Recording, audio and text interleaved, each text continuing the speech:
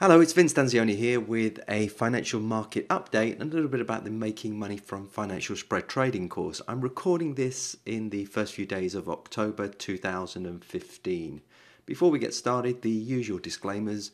Any stocks or markets that I mention in this update are for information purposes only. If you decide to follow in these trades, these are obviously at your own risk. What my main point is here is just to explain to you a little bit about what I see in the markets and how my program and system works.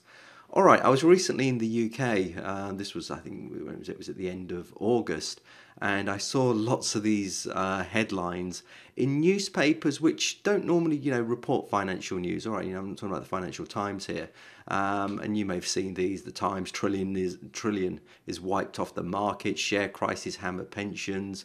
The Daily Telegraph, Black Monday risks, and one which I actually liked, which is obviously a play on the Great Wall of China, and the Daily Mail is the Great Fall of China. And whilst these headlines may be alarmist or even to a certain extent entertaining, what I've found, and I've been doing this now for 30 years, whenever you see the press with these sort of headlines, it's normally a contraindicator or it's too late, it's happened already. So by the time something hits a newspaper like this, chances are we've already traded it or we've already made money from it. And in fact, it actually isn't as much to worry about. And in fact, from when these headlines were printed, most markets have actually, they're higher now than they were then. Now, there was an interesting saying, and this was from the old US President Harry Truman, and it says basically, a pessimist is one who makes difficulties out of his opportunities, and an optimist is somebody who can make opportunities out of his difficulties. Now, in my life and in my business, I've always been good at turning round negatives into positives. And for us as traders and investors, the nice thing about things like financial spread betting or options or CFDs, we make money from falling markets as well. So since sort of about May 2015, I'd say a lot of our profits have actually come from markets going down. So it's not a problem that markets go down. Now, of course, yeah, we also make market from markets going up, and long-term markets have done well and they have gone up, but there's nothing to stop us from making money going down as well. So when we see headlines like these, we shouldn't be alarmed. Now, what's interesting as well, and you can do this yourself, obviously Google is the answer to everything these days, and obviously Google collect a hell of a lot of information because every time we search something, they're collecting it. And something called Google Trends, google.com/trends. And if you put any term in there, you put fast food or whatever you want to put in there, but if you put stock market crash, you can see how people have been searching that term stock market crash and where they've been searching it. And if you look at this chart here, you can see obviously there was a big spike in 2008, which was the big financial crisis. And we actually had quite a big spike. This was about August, start of September, and again that's come off a little bit now, but normally that's a good contraindicator. When everyone's searching stock market crash, it's either happened already or chances are there isn't too much to worry about. Now, my markets, I mainly trade US markets, although I'm based in Spain, Europe, some of you know. I actually I prefer to trade the long-term, the US markets. I've just always done better out of US stocks. So if you're in the UK or in Europe, doesn't matter where you are, you can still trade US markets. And if we look at the Dow, and although the S&P 500 is the better market to look at because it's broader, the Dow is obviously the one that gets a lot of headlines. It's done very, very well. And yes, we're off the all-time highs. We made an all-time high, which was May 2015. So we are down a little bit off the all-time highs.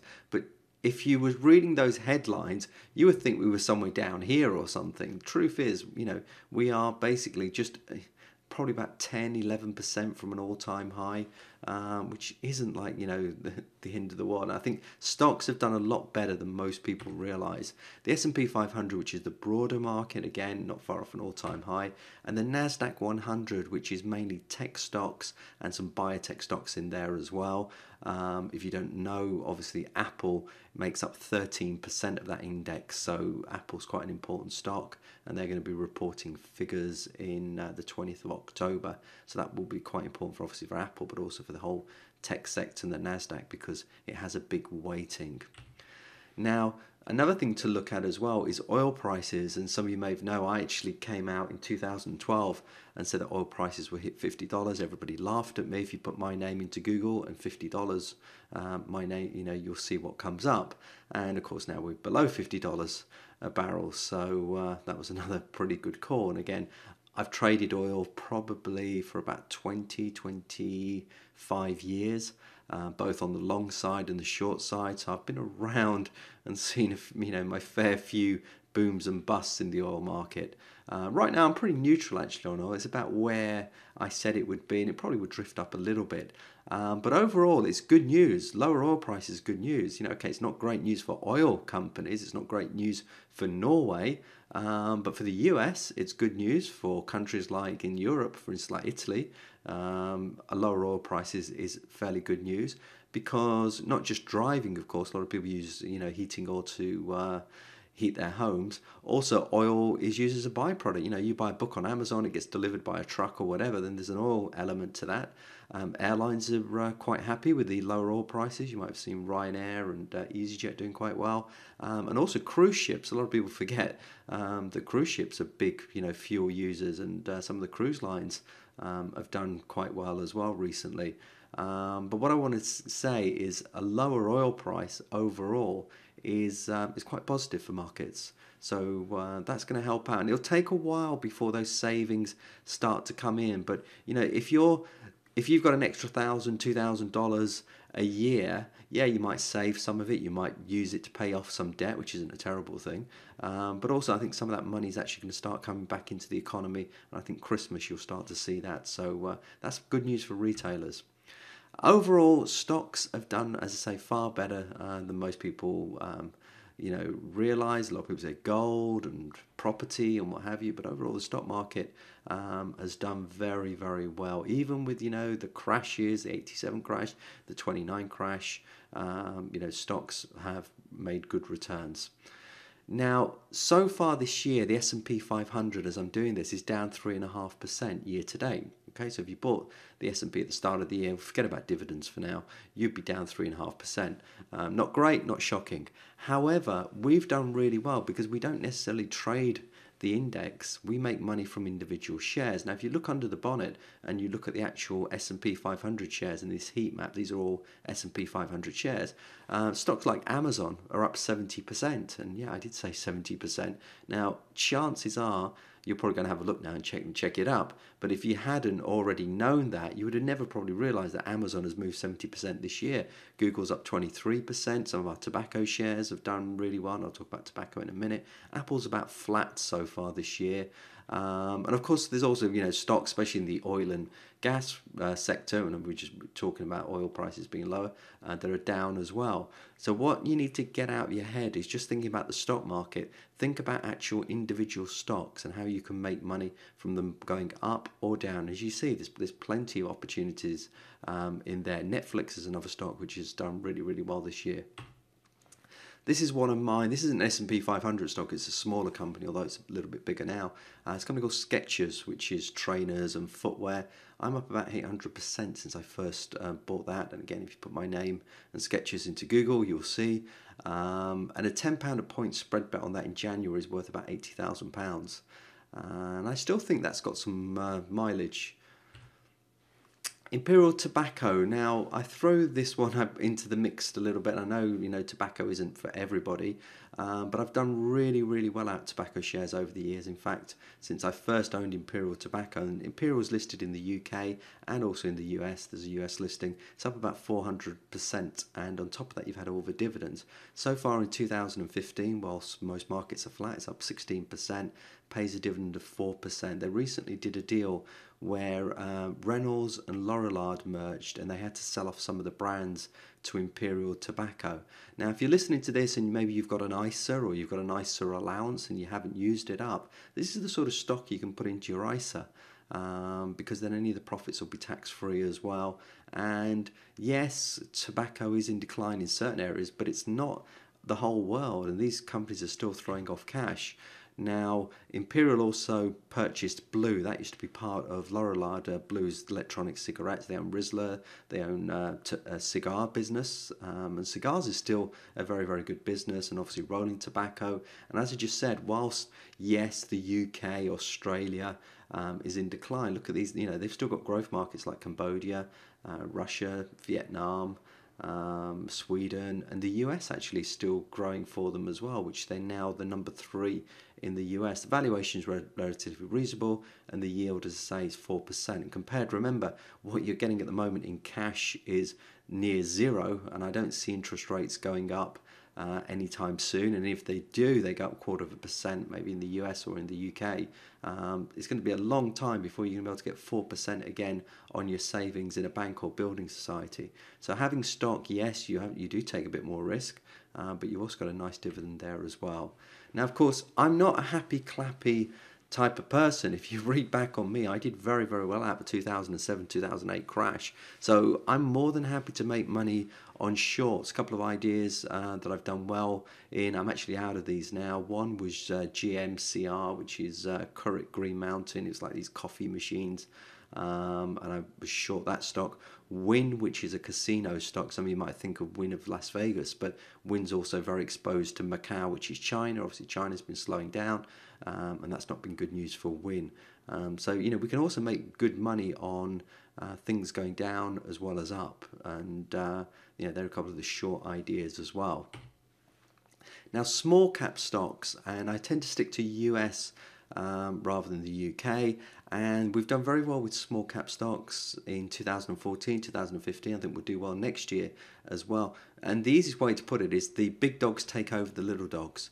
And this happens especially in biotech and pharmaceuticals. You get a small company, it finds a half decent drug. The big firm says, well, it's easier for us to buy them out than for us to wait 5 years, get FDA approval, and do it ourselves. So that's why takeovers, small companies get bought out by big companies. This is one stock. I'm not necessarily saying it's going to get bought out, but it's a stock that we've done quite well in this year. It's called Halozyme, Halo. It's come off a little bit from the highs, but maybe one you want to have a look at and do a little bit more research on. Now, these are some of the small caps, and I'm not saying that these are where you put your life savings. Many of these stocks, which are in the biotech sort of field or some of them that's just high tech, they've moved, like one of these you see has moved 2,500%, and that is year to date. Everything on here is up 160% or more since January this year. So these are, pretty much boom, and of course they can bust as well. The only thing, if you're buying a small stock like at $2, $3 or $4, well, you know what your downside risk is. And that's been really dominated by biotech.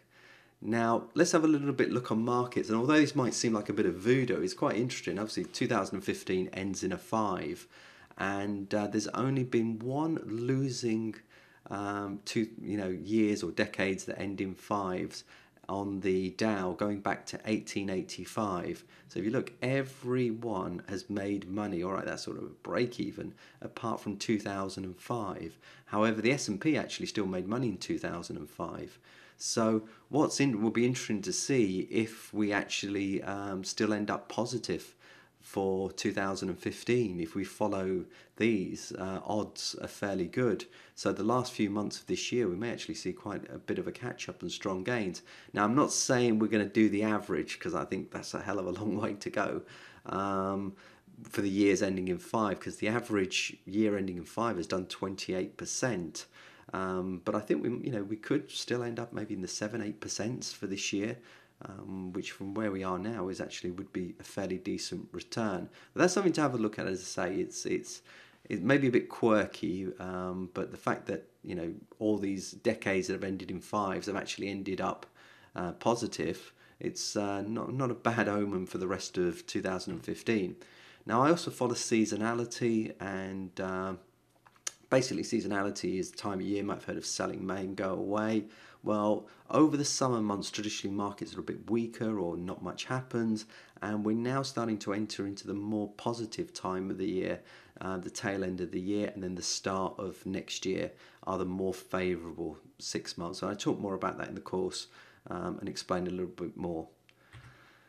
Now, one thing, and I don't obviously know who's listening to this, there's different age groups. I tend to attract a lot of people in their 40s and 50s, is that we are all going to live longer, which is great news. But the bad news is many people are going to be broke because when they started saving, or if they have started saving, they thought, well, okay, my life expectancy might be 65, 66. When I first started out in this business in 1985, the average pension or whatever, they thought, well, the guy retires at 65, goes and plays golf for a couple of years, he'll drop dead, we won't have to pay out too much. Of course, now people are living to 70, 80, 90, especially including men, whereas traditionally men would die younger because men don't go down the pits anymore.